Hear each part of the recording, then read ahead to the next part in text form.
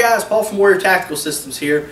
In this video we're going to talk about knife grip, whether you should carry tip up or tip down. Okay, so there's controversy on this, and a lot of you have probably heard the myth, especially my friends in law enforcement. If the guy carries a knife this way, he's an amateur, doesn't know what he's doing. But if he carries it this way, he's an expert, and you better run. Alright, well, to me that's ridiculous. If you put a sharp toothpick in the hands of Dan Anasano or Leo Gai or someone like that, you're in trouble. Okay, the grip does not matter. The expert is the person using the tool, and there are many systems that use different grips based on how their system's designed. So that whole concept is ridiculous. In my view, you should learn to use both. I generally prefer a tip-up grip, and some of my reasons for that is, one, it gives you a little bit more distance. It's not a lot of difference, but it's slightly different, and it feels a lot easier for me to thrust and reach with the weapon this way. I also feel like I have more dexterity this way, and it translates into the techniques I already use with the stick. So those same movements translate right in. One of the disadvantages of this grip, it could be a disadvantage if you use it improperly, is you could come with a wider slashes. It's easy to do that with this type of grip if you're not trained, but that's more of a training issue than anything else. So the grip down is also a very good grip, and I recommend you spend time with it and get good at it as well.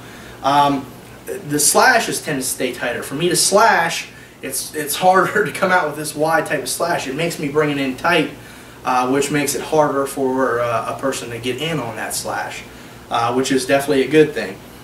The other nice thing about this is I have a hooking motion here that I can use pretty easily. I can hook arms, I can hook behind legs, I can insert the blade and use it as a handle very easily from this grip. You have some good options here. The other nice thing is the angle is different, which can be a disadvantage. It's slightly different than your stick angles, than with this grip, but it's very similar to your elbows.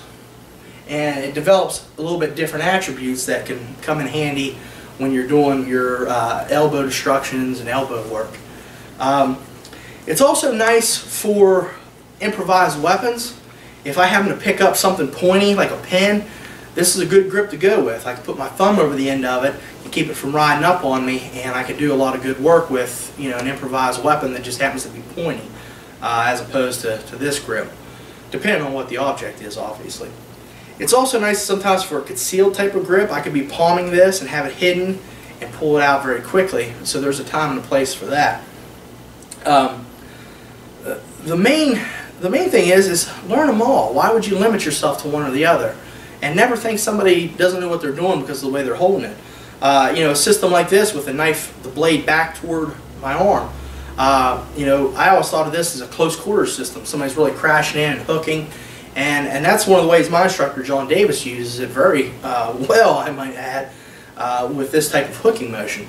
But this can also be used at long range. Ray Floro has a really good system that uses this grip, and again, when I first saw it, I thought, well, that's close quarters.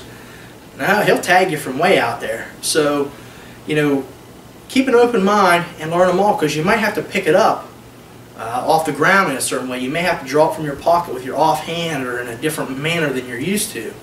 So it's fine to pick a main way you carry and work with that, but always work in the other angles and get a feel for them and their strengths and weaknesses. So you pick up anything sharp and pointy and you can make it work.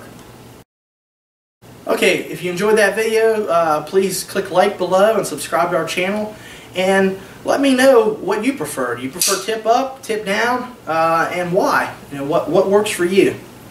All right.